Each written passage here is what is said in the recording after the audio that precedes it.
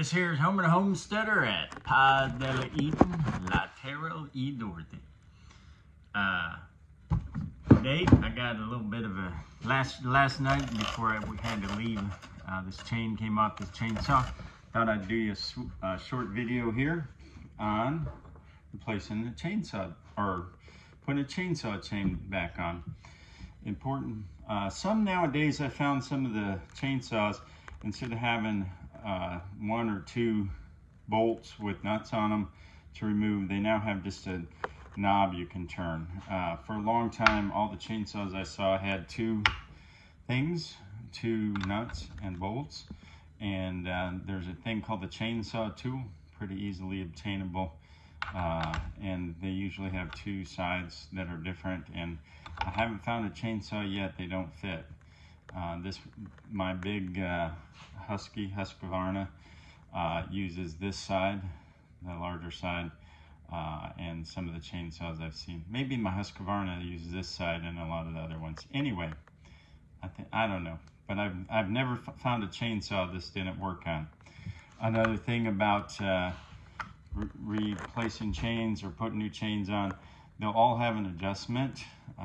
Most of them that I've run across have a screwdriver adjustment, lefty loosey, makes it less tight, and righty tighty makes it more tight. This will be important once we put the chain back on to adjust it. And some of the newer ones, like I said, that have the handle to turn, just turn instead of the bolt, also have an adjustment, either by the screwdriver tip, regular screwdriver tip, or a knob. So to take this chain off, or put this chain back on, or put a new replace a chain, first you got to loosen this nut or two that would be on here, or like I said, you can use the ones with the handle. And take that off, remove the cover. I'll clean this out.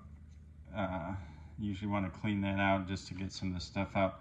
I'll actually do it after this video, replacing this. To put a chain back on, it's usually pretty easy. Simply align it in the bar grooves. I guess I'll do that on the side, you can see it. And back a little bit at the tip. If I can get this back here far enough for you. At the tip, I usually use just a little action to get around there. Once you got it on the tip, it'll pretty much follow the rest when you pull it tight. Like I said, normally I'd clean this out. Next, remember I was talking about the tightening part. There's going to be a little post or pin that sticks out of the side of that. Don't know if you're getting enough contrast there. You can see it sticking up. That goes into this little hole on the back of the bar, right there where my finger is, and that's where that adjustment for the tension, tightening, and loosening will go. Sometimes you just kind of adjust the bar until it fits, and if it's too far off, like you use this, you'll probably be able to see that moving as I twist this. So you adjust it a little bit to get it in the right place to line it up. Get all your teeth in alignment here so that the chain will stretch out far enough and be in the right place. Sometimes it's hard to get it adjusted. I always want to be able to see it. And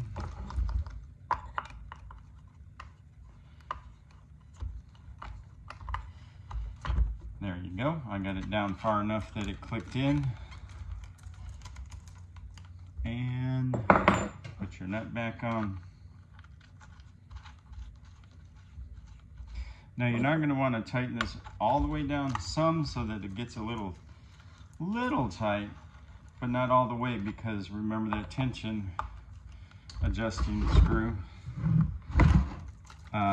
needs to be lined up. I'm running the chain around again until all the teeth sit down. You can see it's a little bit loose still, so you want to tighten that screw.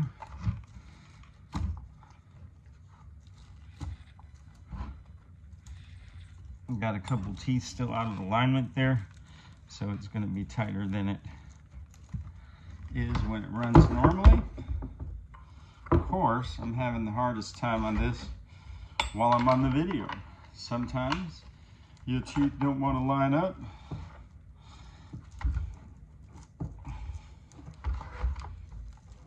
And so I'm going to look at which way I'm having a hard time moving the chain around, and so I'm going to find the cutting edge should be coming around on this side back into the bottom of the saw. You don't ever want to push on that cutting edge, but you can pull on the back side of it. What I'm trying to do is get it to a line down here where it's out of the thing, and sometimes just feeding it through will help, but it's not wanting to sit in there. So we're going to go back to loosening this up.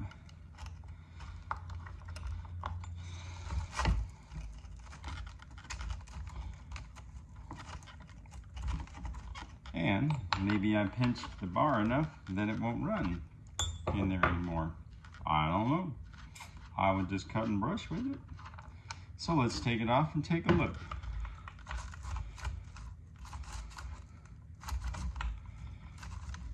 So it seems the teeth are sticking down here in the track.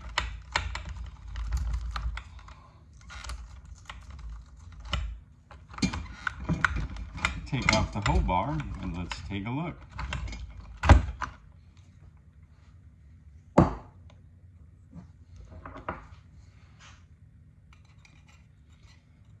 So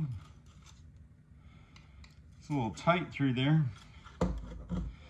Just pulling this regular screwdriver all the way down the track, trying to see if it's bent anywhere.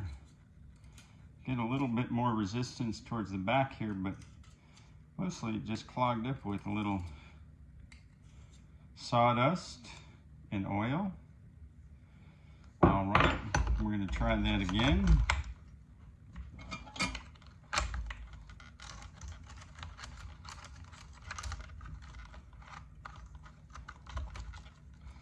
All right, the chain's going in still a little tight in there.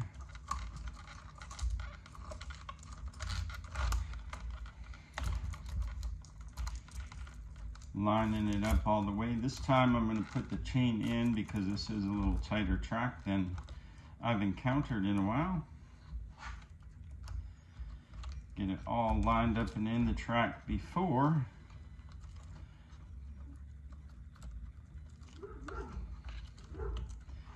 I put this on. And I'm going to hold it tight while I do that. So I'm holding pressure on this bar right here so that it won't fall back and let the chain come out of the track. And I loosen that up a little to get it back in the hole. So sometimes they're a little cantankerous getting these on. This one I'm going to tighten up before tightening that nut down too far. Again, because I'm having a little hard time with it getting back into the track. And so there, that's the longest, whoops, tighten that too tight. That's the longest chain changing event I've ever encountered, except for when the chain gets a little knotted up. All right. So now I got this where it's tight enough that it can't come off the track right now. These will loosen up as they get warm and you're cutting. And there's 10 minutes on how to replace a chain. Just thought you'd like an update on property.